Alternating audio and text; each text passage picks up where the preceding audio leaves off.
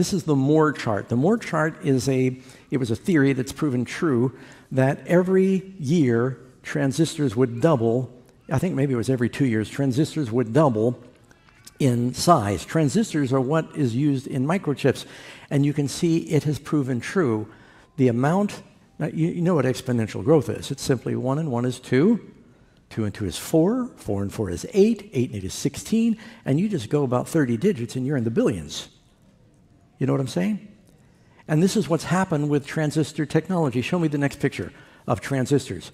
On the left, you've got transistors. The transistors are in every computer. What they're doing is they're switching information, breaks it down into zeros and ones, but they use this to do calculations by saying yes or no, right or wrong, and through that information, they can process all kinds of equations and questions. You're looking at 7 transistors on the left, and you're looking at 50 billion on the right. That disk that is being held there, the transistors are so small, they're about the size of DNA. They're building transistors now on like an atomic level. And the computers, they are screaming fast. Look at the exponential growth arc of AI 2012.